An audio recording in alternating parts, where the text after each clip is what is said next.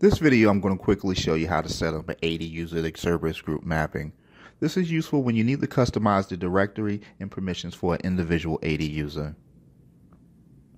By default, all 80 users are assigned the same virtual directories and permissions. These defaults are configured on the Domain tab of the 80 users page.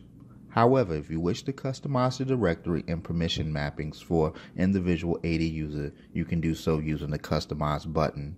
You can select an individual 80 account and map them to a Cerberus group account. Keep in mind, configuring an 80 user to group mapping will override the default Cerberus group and directory mapping specified for all 80 users.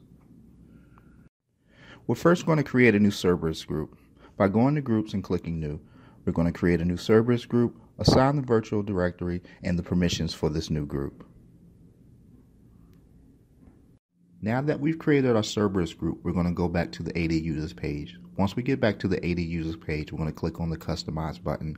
This is where we'll create our 80 user to Cerberus group mapping.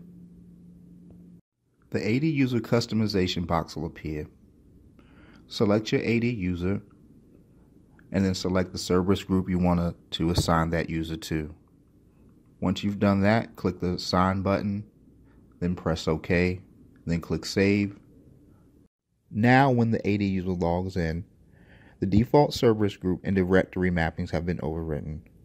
You will now only see the virtual directory and permissions for the Cerberus group that we just created.